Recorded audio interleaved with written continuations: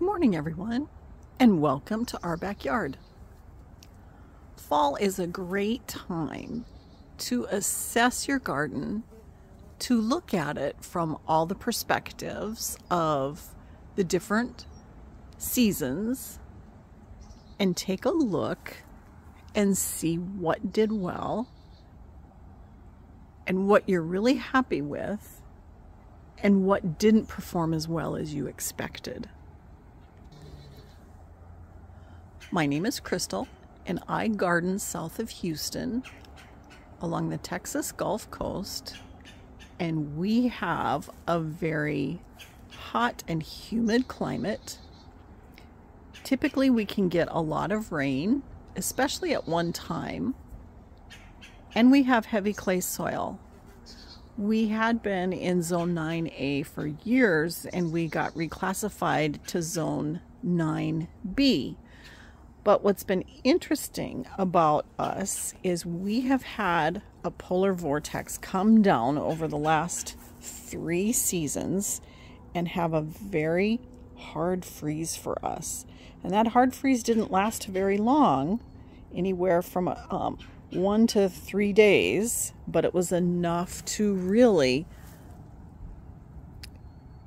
hurt plants that don't do well in cold weather. And so we've had, a little bit different growing conditions the last few years. And then last year we had a very difficult summer, and a lot of the plants struggled because not only did we have high heat and high humidity, but the heat indexes were in the upper 100 teens to the 120s, and it was really, really difficult.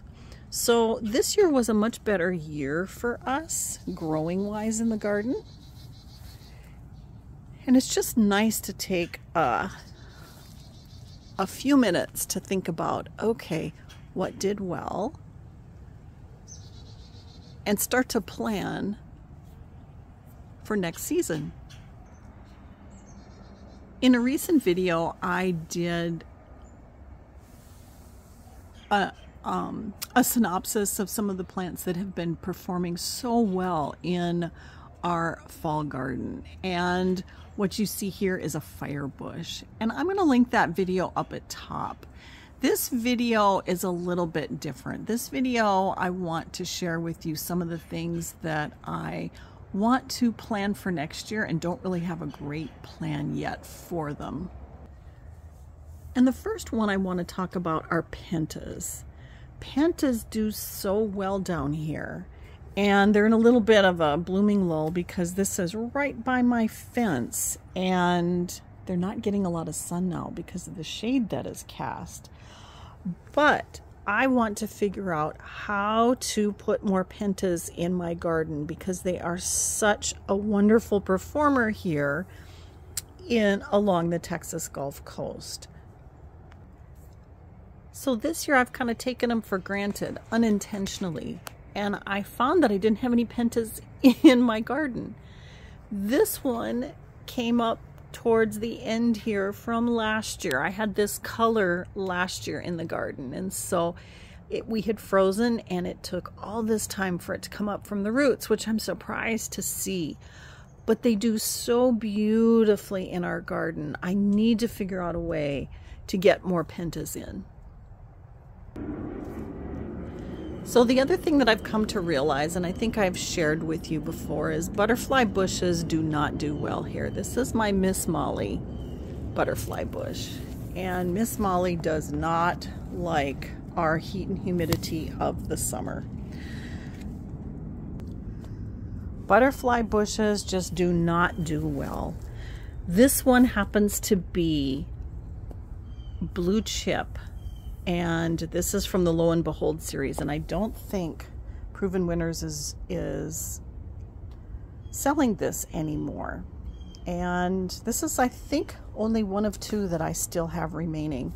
I have tried over 10 butterfly bushes in my garden, and I've had them in the soil, which they drowned out. They do not like wet feet. They like well-draining soil. And so I have even put butterfly bushes in containers because butterflies do appreciate the nectar from butterfly bushes, but I have found that it's such a struggle to try to grow them here, and so I will not be purchasing another butterfly bush to try to grow in hot, humid weather in heavy clay soil. Unfortunately. Another thing that I think about is what I want to plant that are vines along my trellises. And as you can see here, look at this. This is the reason I plant this vine, is because the cardinal climber profusely blooms from about late August until a late fall, early winter. And it's just gorgeous. I do plant it from seed, and the hummingbirds and butterflies love this vine. And so I am a huge proponent of this vine down here. If you are looking to have a trellis or put it in a container that has something it can grow up on, it is just such a wonderful performer, and it's really low cost. I do collect my own seeds. I am going to put up at the top of this screen a playlist that I have on this cardinal climber. It's inexpensive and it performs so well for us.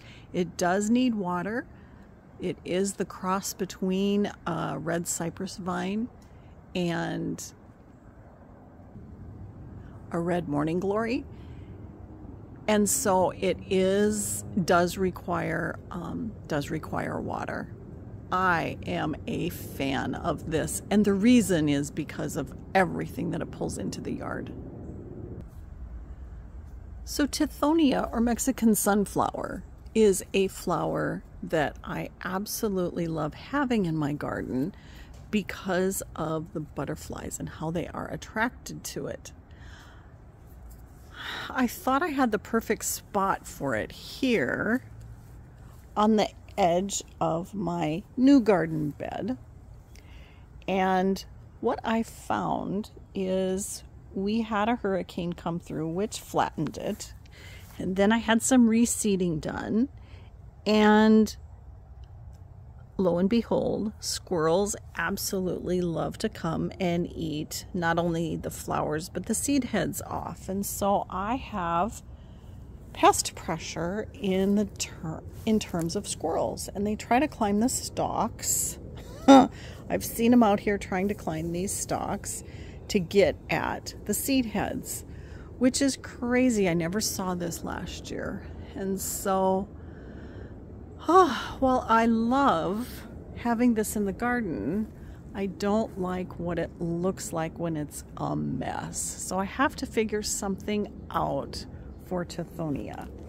So Tithonia gets very large for us. That's probably easily 7 feet tall. And so it grows and grows and grows. But those of you that do grow Tithonia, if you have any suggestions, I would be interested, because I want it, but I have this love-hate relationship, I guess, with it. Here's a vine that I absolutely adore in the spring. It is covered in these gorgeous blooms. Let me get a little closer. This is the Mexican flame vine, and I love that it attracts butterflies, and it does. All kinds of butterflies love the Mexican flame vine, which of course then I love. As a butterfly, hummingbird, and pollinator gardener, I'm always looking for plants that do well here in the high heat and humidity and are pollinator attractors. But unfortunately, Mexican flame vine has not, in the last couple of years, performed for me all summer long. It grows beautifully. It's a beautiful vine. It fills out. This is one season. I purchased this in the early spring, and I do have it trellised in the pot, and it just grows beautifully. But I don't know if I'm a fan of just having it flower in the spring and the fall. So in my planning, I'm going to have to think about this, because I do love how it looks. I do love how it looks in the yard. And in the summer, even though it's just this beautiful vine, it's not flowering. I can tell you I have determined next to it, which is my canna lilies that I tried this year for the first time. I am not a fan of the type that I grew, and they had very small blooms, not the pretty showy blooms, and I probably will not be growing cannas next year. They really did have a lot of pest pressure from the Brazilian skipper that uses it. It's a leaf roller, and it does use this as a host plant. But I just didn't care for the blooms. And so canna lilies are probably not on my list for next year. This is a vine I absolutely love. You can see a Gulf fritillary caterpillar on my passion vine here. But I will always have passion vine on my trellis system. It is just thick and gorgeous and beautiful, and it is purely for the Gulf fritillary. And I always have Gulf fritillaries in our garden because of this vine. But next to it, I have something that I have wanted for a long time, and this is Hot Lips Salvia. This one happens to be just a red. It doesn't have the white tip on it. But I'm not a huge fan of the growth and what Hot Lips looks like. I don't like this. I don't care for how this looks. It doesn't have, I don't think, nice foliage. I love the scent of the foliage. So those of you that grow Hot Lips, I'm curious. Do you cut this heavily back early summer?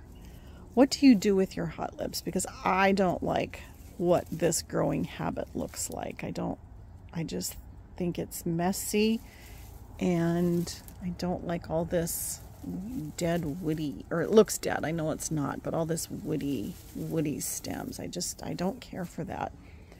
So I'm curious, those of you that grow Hot Lips down here in the south, do you have better luck with it than I do? Oof.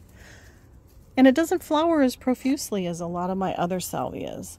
I'm going to put at the top the video that I did on salvia in our springtime, and you can see all the different types of salvia I have in the garden. I love salvia. It's such a wonderful performer. Hot Lips, not so much. So if you follow my channel, you know that I am a huge porterweed fan. Look at this. This porterweed is gorgeous. And it is covered with pollinators, from hummingbirds to butterflies to bees, all day long. And next to it, I have volunteer blue porterweed. Interestingly enough, I have this blue porterweed was a volunteer, and it has overtaken, along with the Tithonia, which was a volunteer from last year. And I have one purple porterweed here that came up as a volunteer, which tickled me. That's the first color porterweed that has been a volunteer. But it's taken over my bed, and so I let it grow. I wanted to have a learning. What's this going to do? What's it going to look like? It performs beautifully. It flowers beautifully. But in here, it's overtaken some plants. So I need to figure out, because if you look at this, I have some John Fanick phlox that has been blooming gorgeously all summer long. It's a Texas superstar. It's a panicle type phlox that grows for us in the heat and humidity and sun, full sun, but now it's being overtaken. And so it's multiplied, and I need to figure out what to do and do differently with this beautiful phlox. I probably need to divide it and plant it in another area of my garden that isn't going to get overwhelmed like this. So this was a learning for me, and I've learned a lot with this phlox also. I absolutely love it. I'm going to put at the top of the screen a video that I did about the John Fanick phlox. But look at this. We're towards the end of October, and these panicles are just still performing and beautiful, although you can't see them because they're overtaken by the beautiful blue porterweed. So my advice is to start planning now for your garden for next year. What do you want to continue to have in your garden? What would you like to plant new? If you order seeds, do that now, because seeds can go pretty quickly and then you don't get what you want. What you see here is lantana. Lantana does so well for us. And it is a huge pollinator attractor. I always think, oh, plants that do well, that you find that you absolutely love, you feel like you need more of in your garden. And you run out of space. It's also good to understand yourself as a gardener. I have learned that I do not like plants that only perform 1 or 2 months out of the year. Because I am a pollinator gardener, that typically does not do well for me. And so know yourself. And now that I do know that about me, I try to get plants that perform well over many months because we have such a long growing season. What you're looking at here is the beautiful Salvia madrensis, the yellow colored bloom spikes. And even though this is a fall performer, it looks beautiful and the foliage looks beautiful all summer long, but this is when it shines. So I don't mind plants like that, but I also don't like plants that don't perform to how they're advertised. And so part of that is location, part of that is our growing conditions. But once you learn that, it's important to make notes of it so you don't end up purchasing those plants again. And you want to be successful in your garden. And so plant what works in your area that also meets your needs. This ground cover you've heard me talk about, and I love it because it pops back up quickly after the caterpillars have eaten it down to nubs, and it'll pop back up within a week. And I have had black swallowtail caterpillars and black swallowtail butterflies in my garden all year round, except for when it freezes. And so think about what works for you and what you like and start planning for that for next year. One of the things that you know about my garden, if you follow my channel, is I had a beautiful stand of fennel here. And I was so disappointed because I lost it all in a watering clogging problem. And I was so bummed because this is a staple in this north garden bed for me. And it hosts the eastern black swallowtail caterpillar.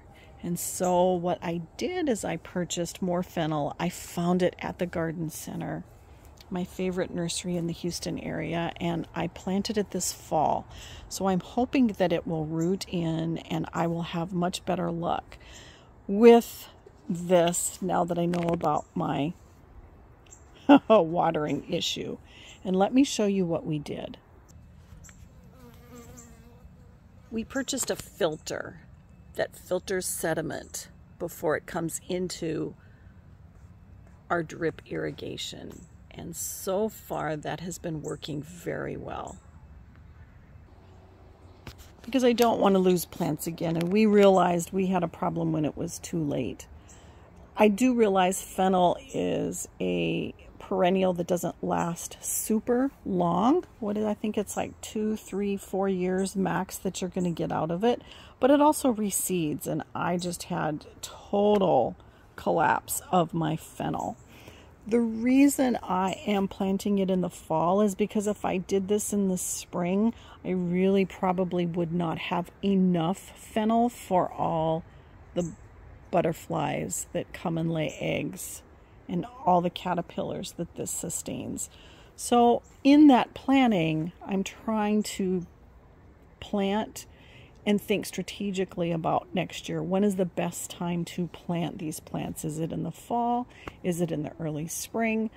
Etc. So this is a plant I want in my yard all the time, and I'm trying to do the best to maximize what it's going to look like for next spring. So what do you all do for your planning?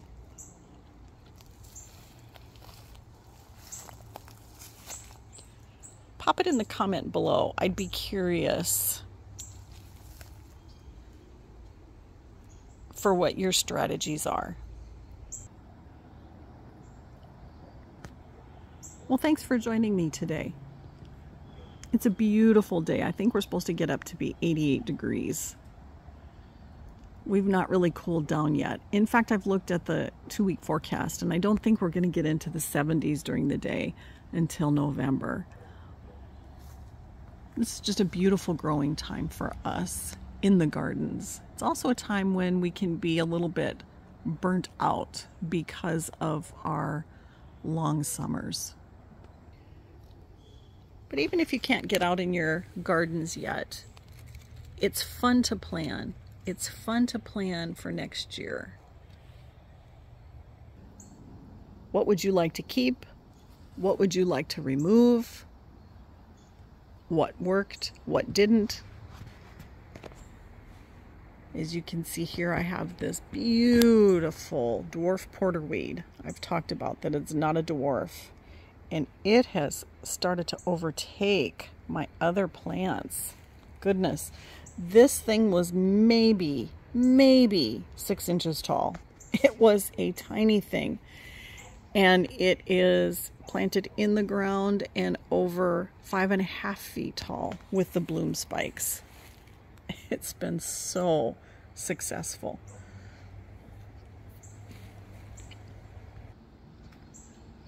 Well, thanks for joining me today. I hope you have a wonderful day, and I hope to see you again soon.